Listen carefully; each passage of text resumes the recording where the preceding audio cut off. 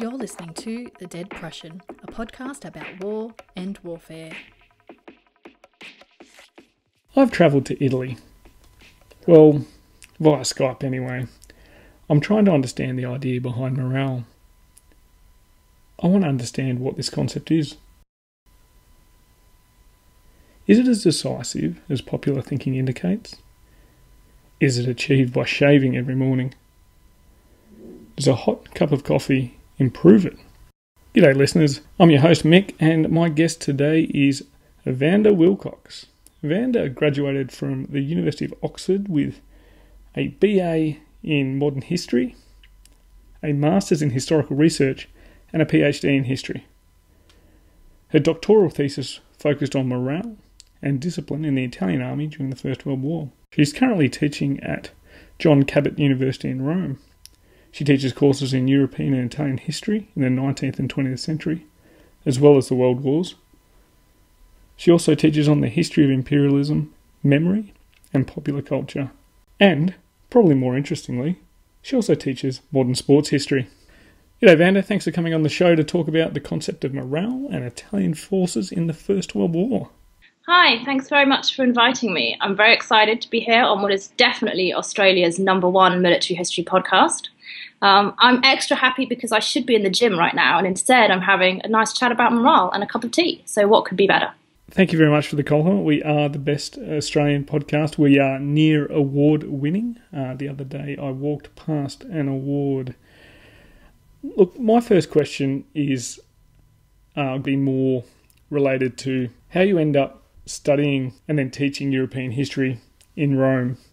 You're at an American university, you're from the UK, and you're teaching European history in Italy. And then you've written a book on morale in the Italian forces in the First World War, which I imagine requires knowing a little bit about Italian, the language, as well as the country, Italy.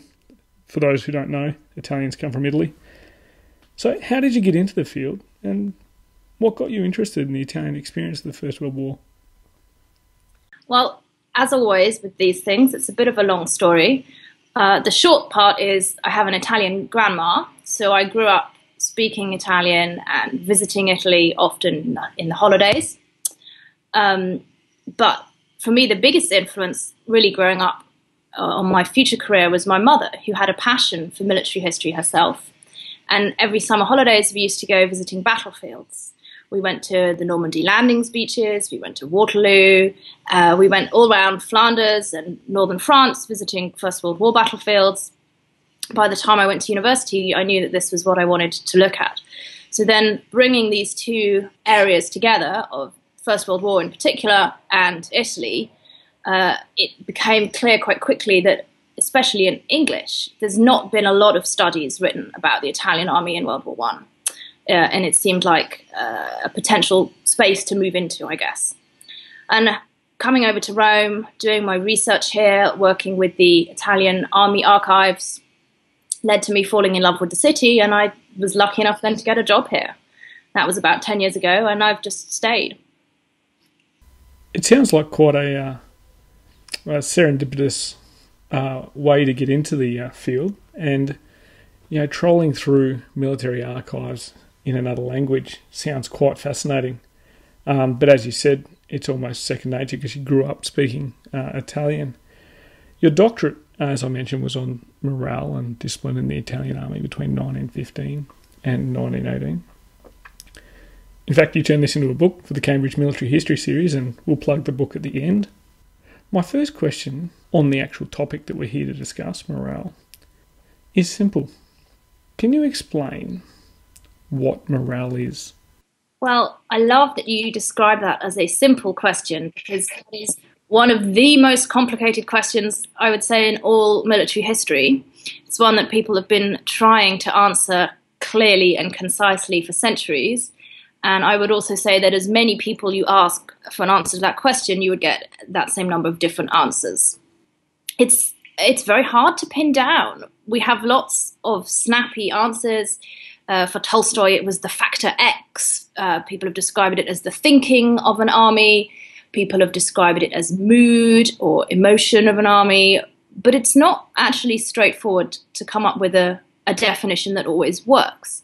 I would say it's not the same as the mood or the feeling of the troops, because you could be in a great mood because you're about to go home on leave. That doesn't mean that your morale is high. Equally, you can fight very bravely and effectively and be pretty grumpy about it. Again, your mood and your morale in the field don't necessarily match up. One thing I think that has to be part of a definition that really works for military purposes is that it depends on whose viewpoint we're looking at.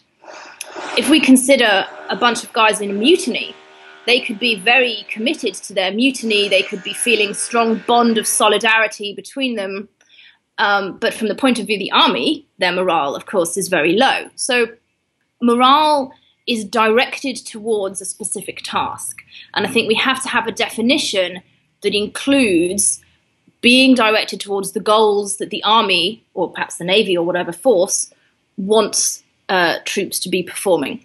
So I would go with a definition of willingness to perform assigned tasks. Now, willingness is not the same as enthusiasm. You don't have to be enthusiastic to have high morale, but you do have to be willing. That could also be in part caused by discipline. It could be highly disciplined troops. But willingness, I would say, is the fundamental context. And willingness to perform tasks that have been assigned to you, whether that is training, whether that is going into battle, whether that is performing garrison duties. It could be a variety of different tasks that are assigned. It doesn't have to be what we think of. We think of morale in combat, but morale also applies to outside of combat scenarios. It applies to potentially long, boring stretches of duty which don't involve actual fighting. So I would go with willingness to perform assigned tasks. It's not very snappy, but I think it works. Yeah, I think that kind of matches with all the fates of a lot of staff officers out there. You don't have to be enthusiastic, you just have to keep typing on that keyboard. As always, I've tried to ask for a simple explanation and I've got a very complex answer in response. This, I think, is because maybe I'm a bit too simple, I don't understand, but I was kind of looking for something that has a 5-step planning process you can assign. There's not a simple policy framework that we can issue to the soldiers. You will now have morale in a order of the day. So if we can't apply a policy framework, if we can't use a 5-step planning process to initiate morale amongst the force, how does an army commander harness the power or the effects of morale? Well, you're quite right. If you can come up with a 5-step process, the first thing I would say is you've got a stellar career ahead of you because everybody is going to want to know about that process. So if you invent one, brilliant, go right ahead. But in reality, as you say, it's quite difficult. The first reason it's so difficult is that not every factor that influences morale is really under the control of an army. So even with the best one in the world, an army commander can only try to work on those parts of morale which actually can be affected. It seems obvious, but actually a lot of things lie completely outside the control of the army. We can describe sort of external and internal factors that influence morale. So external things that maybe do lie under the control of the army, the quality of leadership or the quality of training, but internal factors that troops bring with them, that men and women bring with them into service. So the kind of ideas that people have about military service itself, people's political ideals about war, people's feelings about their country, these are qualities that don't really lie under the control of the army to influence anyway, even with the best will in the world. It's much easier to influence these external factors than to influence those internal factors. So I think the first thing is that we have to know the limits of what we can try to influence and what we can try to work with. Even with external factors that might influence morale, there's a limit to what we can do. The weather, for example, is a classic area that affects people's morale. And again, if you find a way to control that, you're going to be making a lot of money. But until that time, we accept there's not a great deal that we can do about it.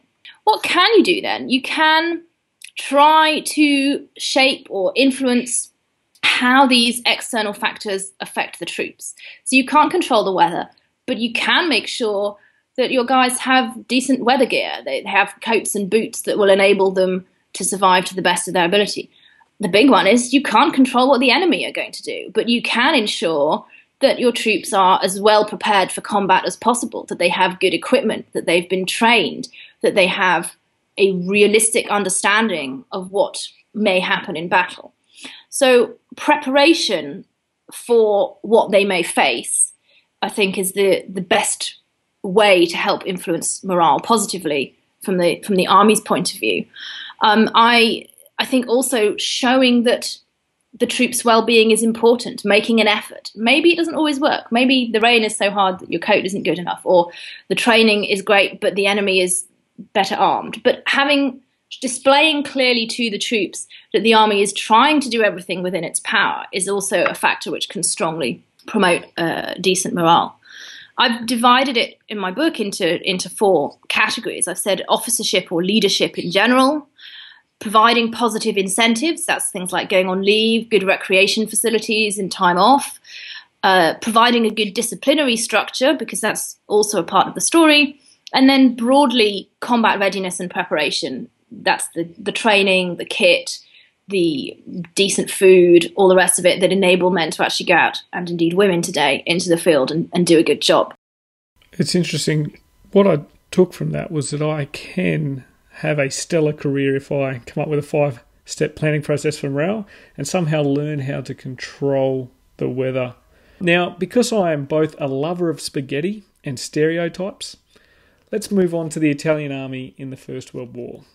I want to know how morale affected the Italian army during the First World War, and I hear you're the person to tell me. Thank you. I guess I probably am. Well, the first thing is I can give you a big spoiler for this. Was morale in the Italian army in the First World War any good? Short answer, no. So if you like, we can finish up now and go home. Well, I am home. I record from home, so we might as well just keep going. Okay. The reason that the Italian army in World War I makes a really interesting case study for morale is that a lot of the studies that have been done on First World War militaries have ended up with conclusions that I think are quite specific to the individual circumstances of that army. So to give you an example, a lot of studies of the British Army have focused on things like the PALS battalions, or they've focused on regiments with a very strong, proud regimental identity, a regimental history and tradition that gives those soldiers a real focus for loyalty, for honour, for comradeship.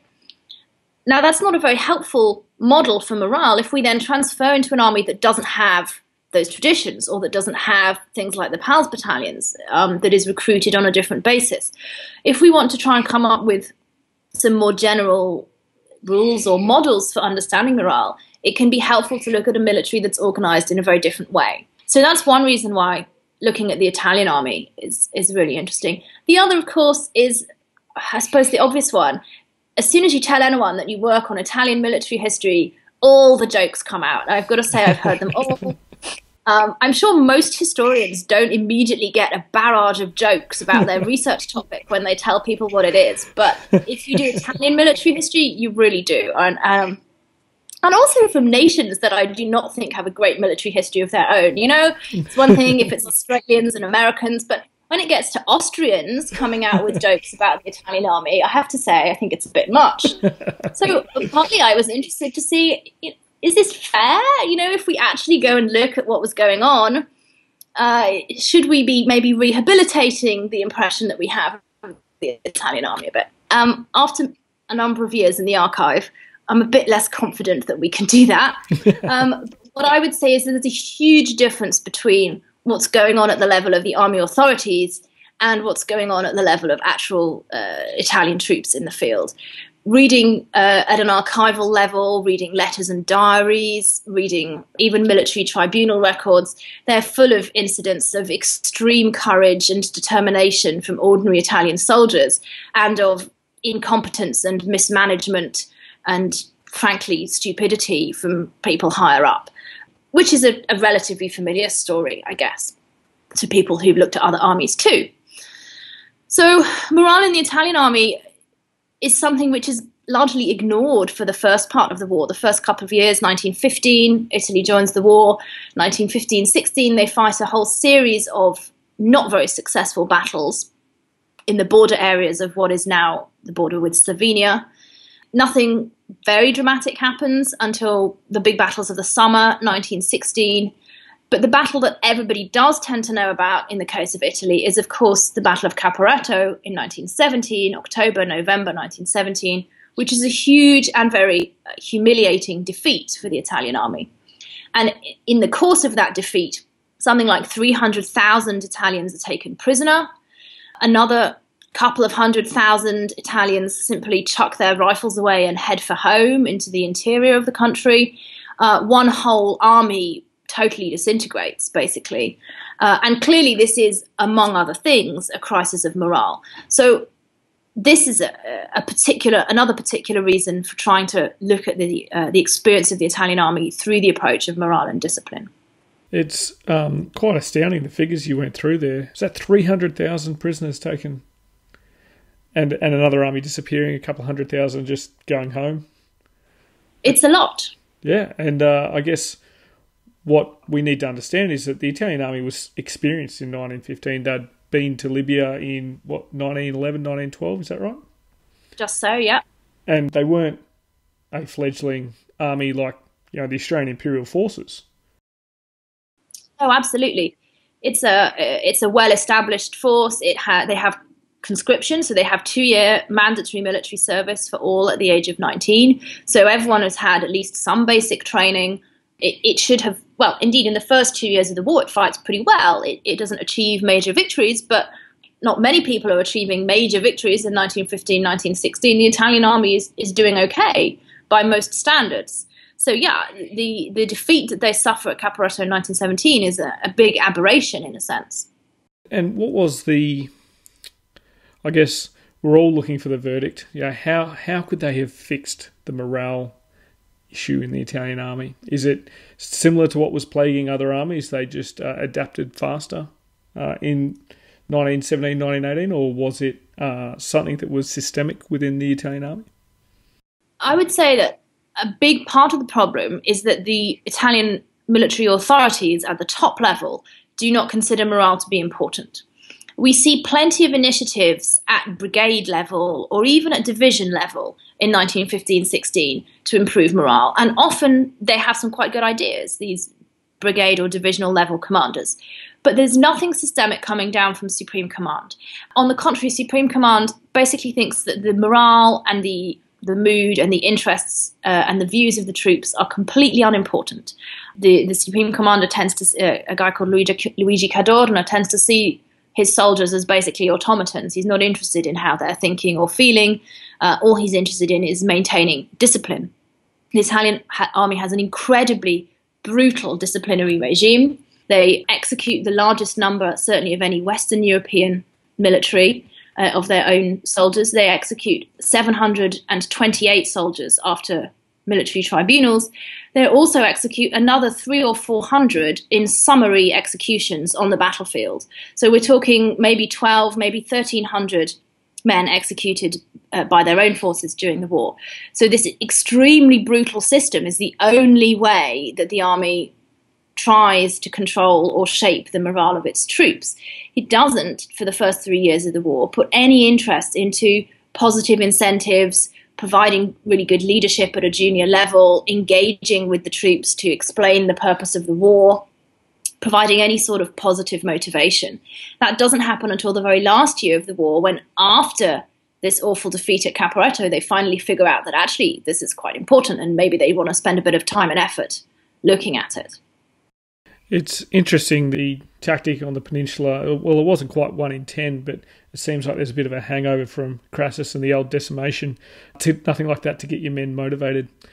We'll move along from morale and discipline in the Italian forces because much like Luigi, and for those listeners out there, he is not Mario's brother, but every guest that comes on the show has to give back to the show in some way.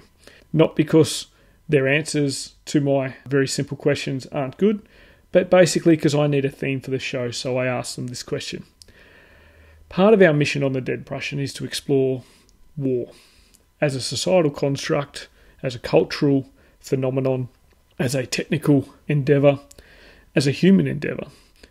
To do this, we try and finish the sentence war is, to try and define war, the way that Big Carl tried. So, Vanda, I ask you to finish the sentence, war is. Well, the temptation is to say war is a great source of employment for military historians, but I'm not sure that's really the very helpful definition that you're looking for. So after thinking about this a little bit, I'm going to go with war is sometimes necessary, always terrible, which means we need to think about it carefully, we need to prepare for it carefully, we need to mitigate its effects on military and civilian personnel alike, but we need to prepare for it nonetheless. That's a very interesting definition. It's very close to two other military historians we've had on the show previously. So it's a very interesting theme that we're starting to see. War is sometimes necessary, always terrible. That also fits in a tweet, so we can start tweeting about that. Look, Vanda, thank you very much for coming on the show. It's been an absolute pleasure being virtually in Italy with you and having this chat tonight. You do have your book that came out in July, and that is also available where all good books are found. I'm not sponsored by Amazon, but if any of their agents are listening to this, I would love to be. You can find it on Amazon. There's a Kindle edition as well. You can also find it at Cambridge University Press, and it is Morale in the Italian Army, 1915 to 1918, and it's part of the Cambridge Military History series. So thank you, Vanda. I hope that you enjoy the rest of your nice Italian day. Thank you. All right, listeners, time to give back. I've given you an episode. You give me some stars on iTunes. More people can listen to us, and then I get an award. No. If you put a review down on iTunes or any of the other podcast distribution networks, what it does is it helps the show get out there and we get more listeners, and it helps me find more guests. So jump on Twitter, support us. Jump on Facebook and support us.